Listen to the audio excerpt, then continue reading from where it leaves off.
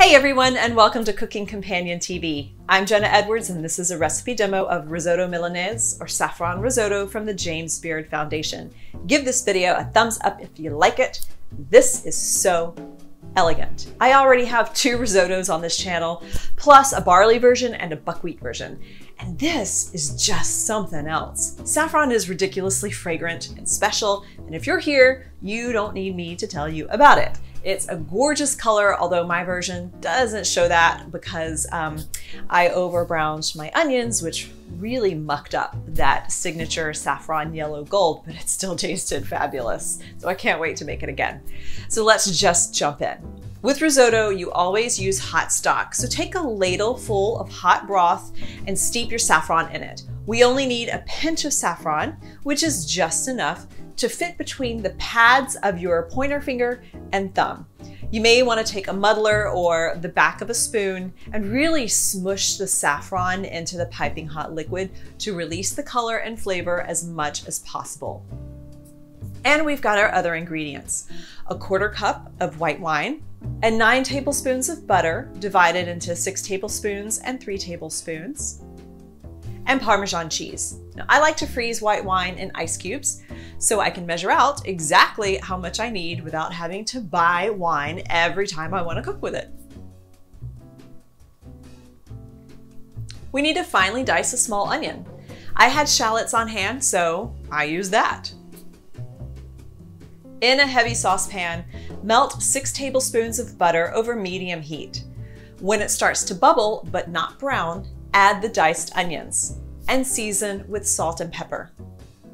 I should have turned down the heat just a tad because this is some pretty ferocious butter, and it ends up making my shallots really browned, which unfortunately affected the color of my risotto. You, however, will saute the onions until they are soft and translucent, about 7 to 10 minutes. Then add in 1 cup of risotto rice and stir it around to coat the grains with the butter.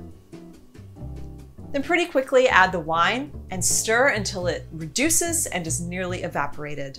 Add a ladle or 2 of hot stock and stir until the rice absorbs nearly all of the stock. Your heat should still be on medium.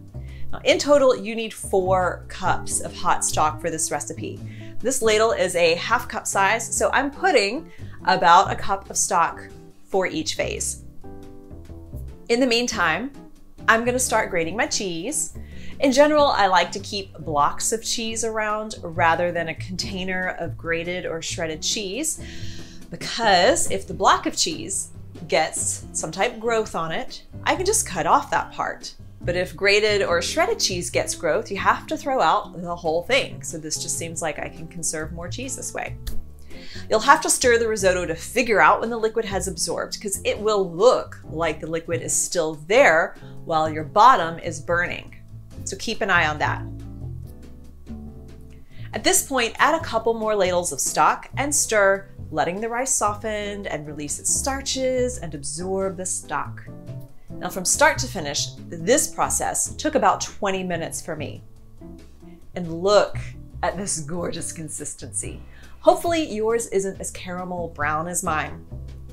And once you're out of hot stock, add in the saffron infused stock and stir it in well until it's combined and the color is evenly distributed. It should look like gold.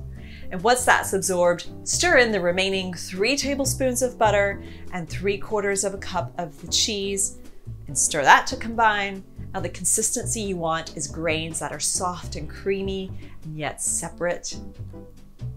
This is an ideal side dish for steak or fish, or just by itself, which is how I devoured it immediately. And that is it for this recipe demo of Risotto Milanese. Get the ingredient list below or at cookingcompaniontv.com/saffron risotto. Give this video a thumbs up if you like it, and subscribe to this channel for more demos just like this. I'm Jenna Edwards, and thanks for watching.